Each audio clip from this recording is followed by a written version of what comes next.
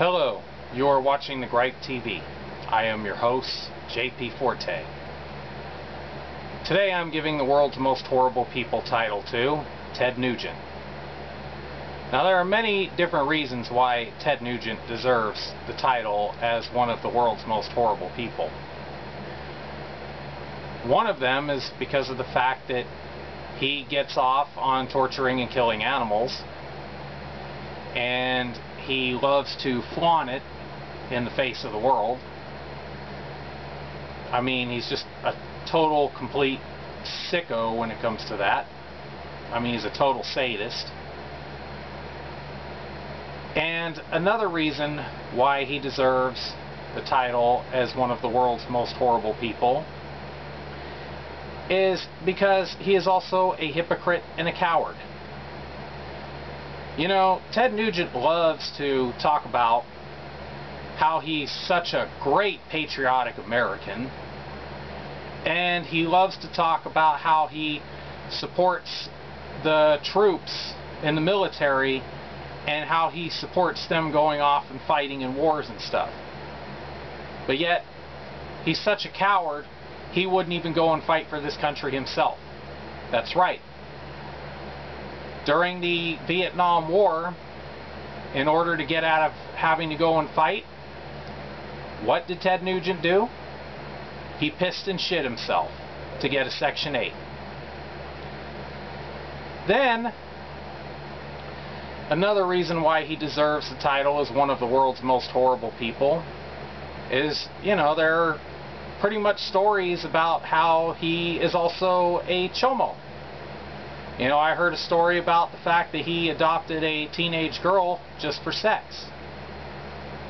You know, how people even look at this guy and like him, it's totally beyond my comprehension. And then another reason why Ted Nugent deserves the title as one of the world's most horrible people is because he is a flat-out complete racist. He also advocates for people to behave violently. Now, recently, Ted Nugent was canceled from doing a performance at a Native American-owned casino. Now, Ted Nugent has made a lot of inflammatory and racist remarks in the past, has made a lot of violent comments in the past, and because of these reasons, the Native Americans decided that they didn't want him to perform at their casino. Ted Nugent's response to that, well, he basically said that Native Americans are dirty vermin and that they don't deserve to exist, basically, is what he said in reaction to that. And that's pretty sick. You know, when one looks back at the history of this country, one of the darkest, most horrible things that happened in this country is what was done to Native Americans. Native Americans were victims of basically ethnic genocide, and then on top of that, the survivors, after having all their land taken away from them, were forced to live on reservations. And even with the government saying, oh, well, this land that we set aside for you, oh, we won't touch it. Well, they ended up breaking many promises and many treaties over that too. When it comes to racial oppression in the history of the United States, Native Americans had it worse than anyone. They suffered more than any other ethnic group of people in this country.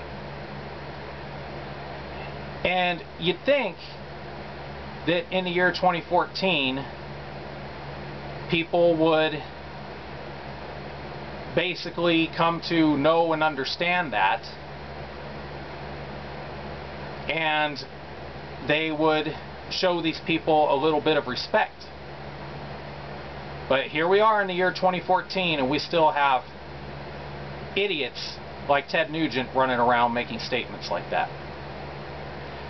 You know something, Ted Nugent?